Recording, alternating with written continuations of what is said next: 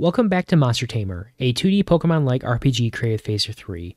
Previously, we created a new battle menu class, and we started adding in methods to go ahead and hide our menus, and we started to add in js.comments so that way we get things like IntelliSense, and we'll have documentation for our code while we're working with it. So in this video, we're going to go ahead and continue working on our battle menu, and we're going to start adding in player interactivity by listening for keyboard input. So if you missed the previous videos, there'll be links in the video description to the source code up to this point, as well as the complete source code for this video. There will also be a link to the previous videos if you'd like to catch up. So let's get started. All right, so to start listening for player input, what we're going to do is we're going to come to our battle scene class. And what we need to do is we need to reference the Phaser keyboard plugin, which is built into the Phaser 3 library. And what this plugin does is it allows you to create key objects and then listen for keyboard specific events. So for like when a key is pressed, when it's released, if it's being held, and things of that nature. So this plugin allows us to specify a key or a set of keys that we want to listen to events for, and then that way we can react to them in our code. As well as this, there's also some utility methods like create cursor keys, which will go ahead and create an object with a set of predefined keys automatically for us. So then that way it automatically listens for them, and we just need to check to see if they're being pressed. And so this object will create hotkeys for your typical like up, down, left, right, as well as your spacebar and shift on your keyboard. So to do this, what we're going to do is we're going to add a new property to our battle scene class, and we're just going to call this cursor keys.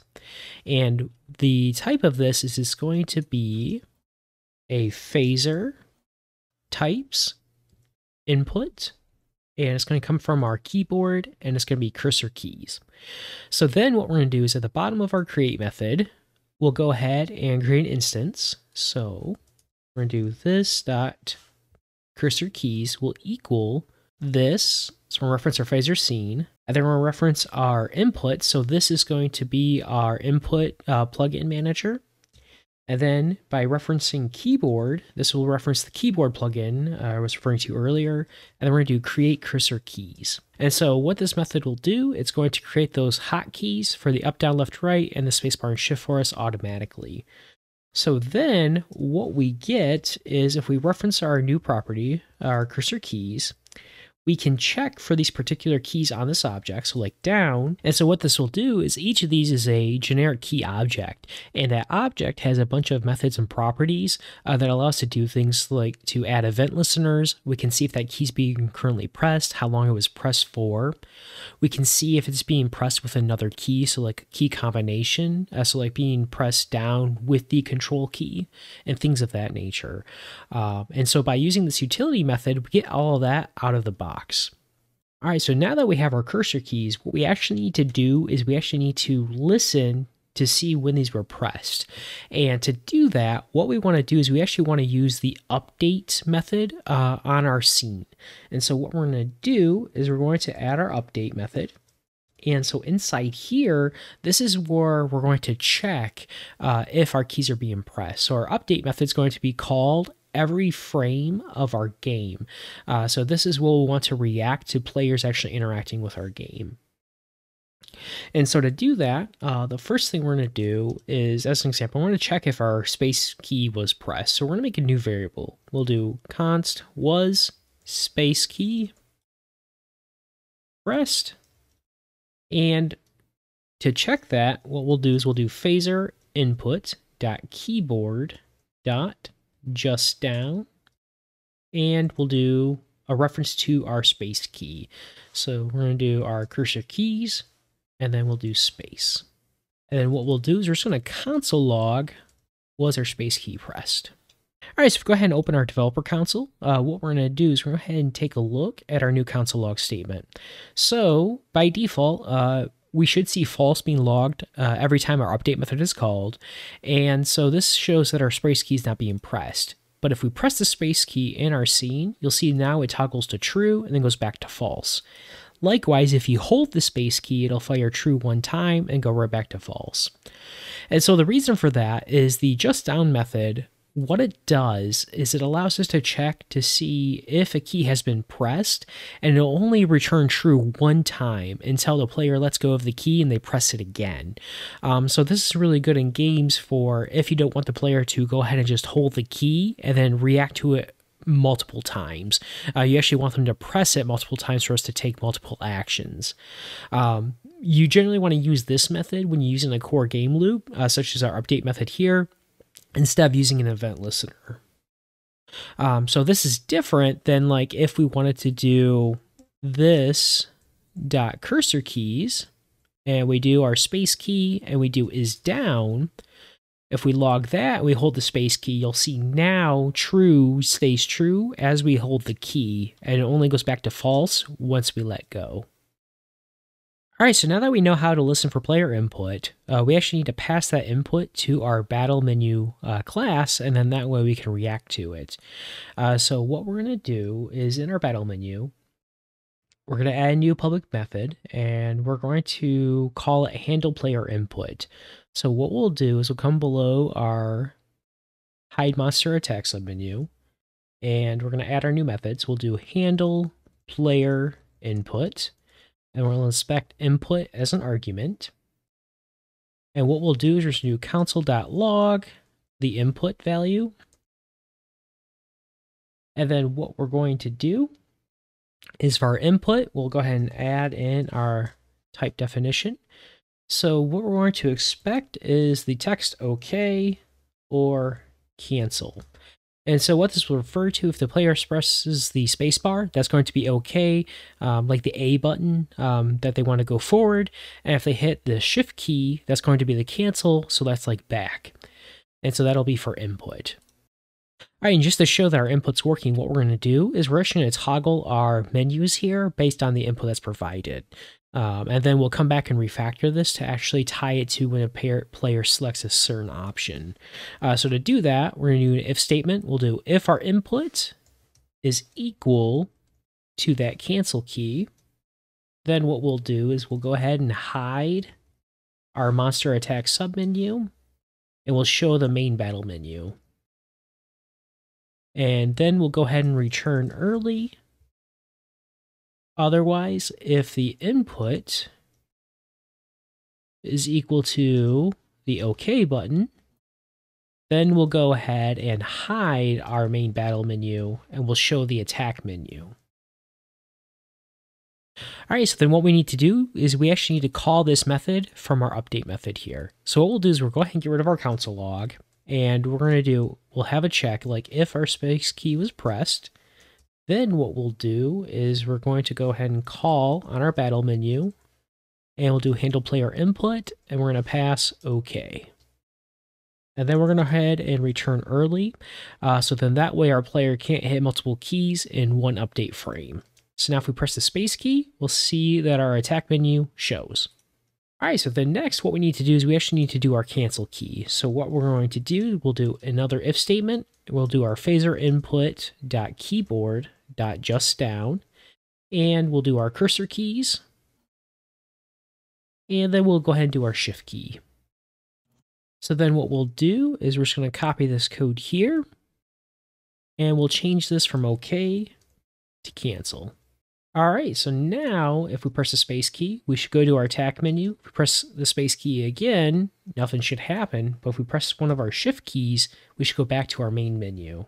All right, so now that we have the basic interactivity done for our menus, where we're able to toggle them, what we actually need to do is we're going to add in functionality to listen for our arrow keys. So our up, down, left, and right.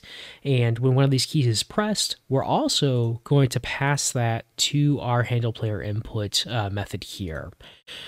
So to do that, the first thing we're going to do is we're going to create a common utility object called direction. And basically what this object will do, it'll have our left, right, down, and up keys on it. And we'll also have one for none, so if no keys being pressed at this time.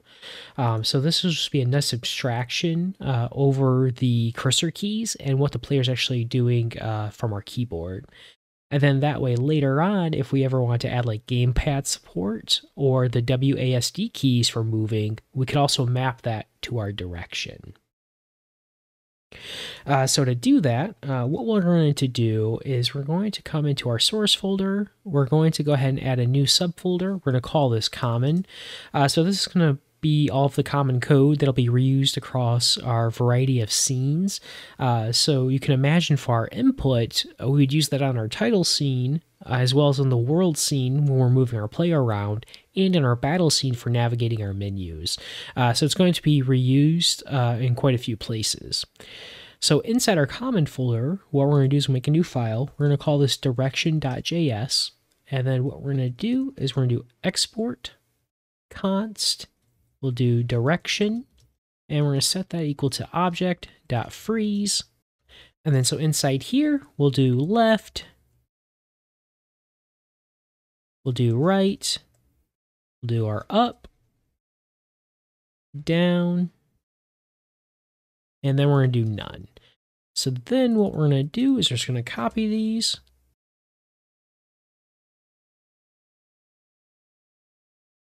All right, so now we have our new direction object. What we'll do is we'll come back to our battle scene, and what we'll do is below our if statements and our update method, we're going to do a new variable. We'll do let selected direction, and we're set it equal to direction.none. Then what we'll do is we're going to check if our cursor keys, if one of our arrow keys is being pressed down. So we'll do if this cursor keys dot left is down, then we'll update our value. So we'll do selected direction will equal our direction dot left. Then what we'll do is we're just going to copy this here. We'll do else. We'll paste that so we have an else if. So now we have right. And we'll do right. We'll do else if. And now we'll do up.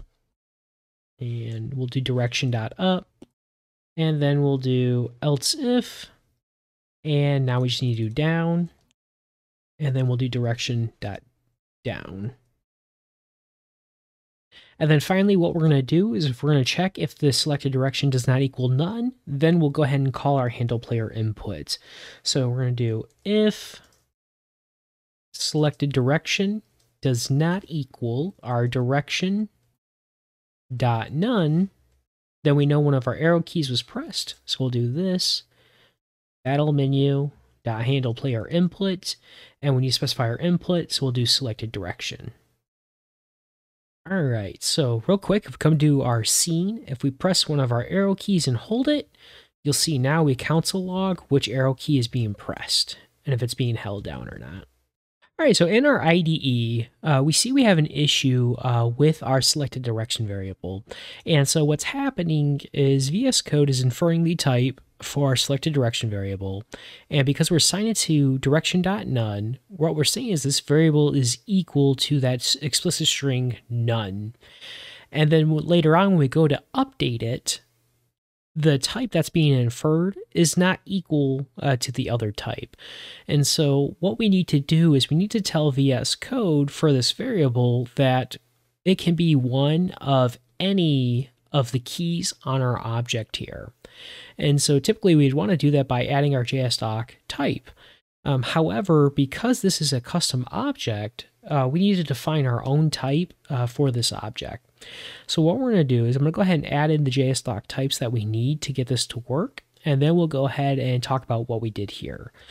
So real quick, what we're going to do is in our direction.js file, we're going to do /star, and then we're going to use a new annotator called enum, and we're going to do direction. And then what we're going to do is we use another new annotator, and we'll do at typedef, and we'll do key of, type of, direction, and then direction. So then what we'll do is back in our battle scene, we'll go ahead and add our type. So we'll do at type, and for our type, we're going to reference direction. And then one last thing we need to do is we need to update our battle menu to also expect direction. So we're just going to copy this here. Actually, we'll come to our battle menu. And what we'll do You're just going to do or, and we're going to reference direction.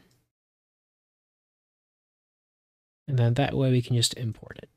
All right, so we come back to battle scene. Now we'll see our IntelliSense is happy when we're passing our values. And if we press our arrow keys, space, and shift, everything still works. All right, so what we did here is we referenced a new annotator called @enum from JSDoc. So what the @enum tag does is it allows you to specify a set of values who are all of the same type. And what this means is we want to define a brand new type called direction.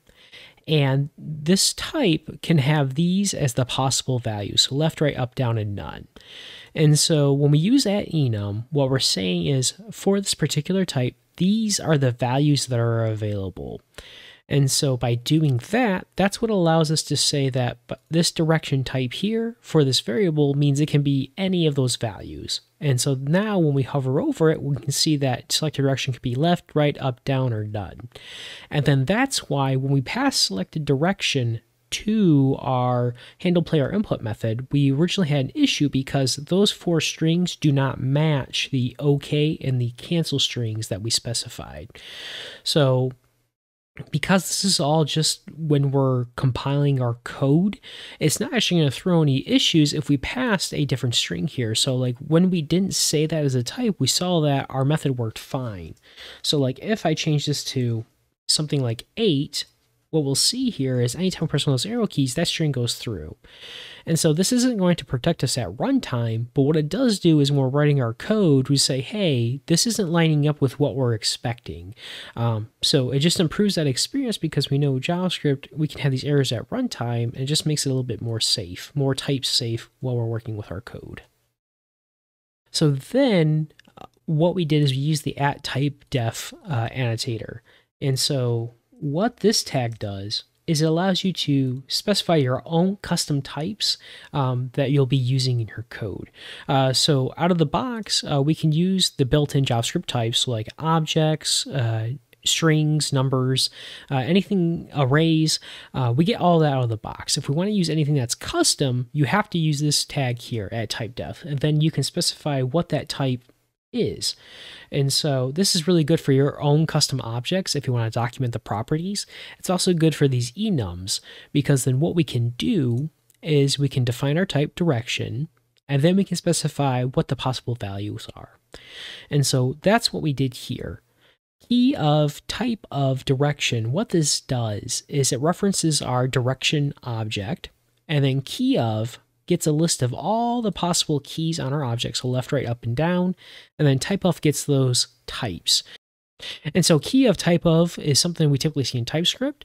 We won't be diving too much into TypeScript in this course, but the main thing to take away from this is that this will allow us to define our own custom type for an enum value, since enums don't currently exist in JavaScript, and it allows you to use those values. And then that way, if we ever reference the type direction, we know that these are the possible values that we're expecting.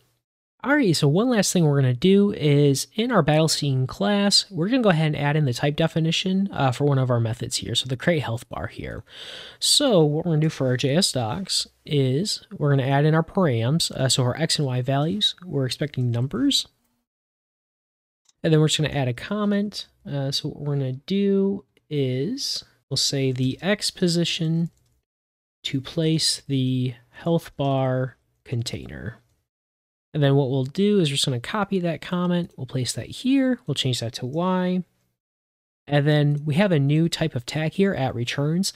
This allows us to specify the return type of our method when it's called.